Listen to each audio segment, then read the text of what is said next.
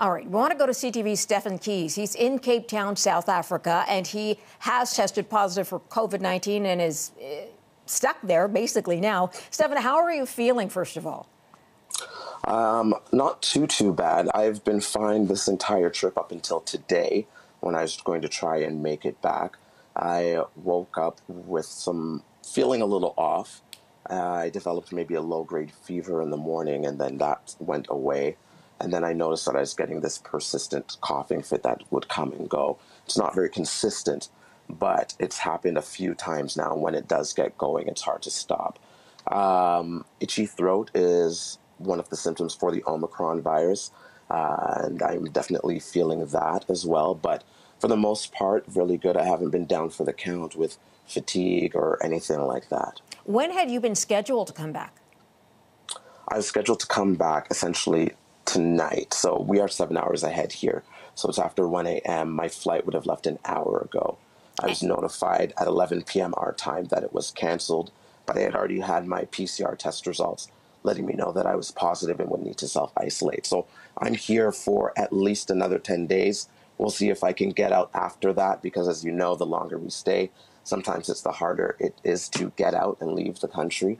And then I will be self-isolating upon return. Where are you supposed to travel through? I know a lot of the flights stop off in Europe.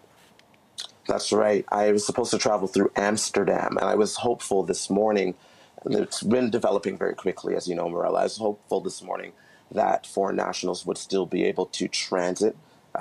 In previous waves or occurrences, they've allowed that as long as you're not leaving the airport. So Amsterdam was not my final destination. So I was hoping to be able to continue on to Toronto.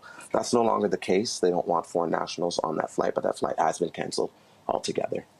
Wow. So, in fact, not only are you quarantined for 10 days, but then you have to figure out a way to get home. Are you prepared to stay longer if that has to happen? I mean, I don't really have a choice. Even I was concerned today because everyone was, well, I was supposed to leave to come back to Canada. Some of the other people who are here were supposed to move on to Johannesburg. It means that my accommodations I was supposed to check out of in the morning. And I definitely didn't want to be homeless in Cape Town, but I spoke to the Airbnb host, and it appears that I'll be able to stay here. And so I'm hopeful for that. It is getting expensive. It's not even an inconvenience thing, but it is very expensive. As you know, PCR tests are running close to $200. The accommodations are cheap here. Food is, though, when you do the exchange rate, so I'm not too worried on that side. But are you able to order your food in, Stefan? I mean, do you have someone who can help you? Yeah, so there are quite a few people I was here for a wedding, I should make that clear. There are quite a few people who live and reside here that can drop things off if I need to. But Uber Eats has been very efficient in operating, so they come, they leave food at the door, I wait until they're gone, and I've been collecting it. So I've been, ordering my Uber Eats and getting fed that way. So are there others you are connected to that have also tested positive and are stranded in the same way? I'm not sure. Because they were not flying internationally right away, I was rushing back to get back to work, and I teach at the university once a week. I was supposed to have my last class in person with my students at Carleton University. Clearly, that's not going to happen. So some of them will be testing now. We're waiting to see how many people in the group have been hit with this. Wow. Stefan, good luck. Keep us informed. Let us know how it's going.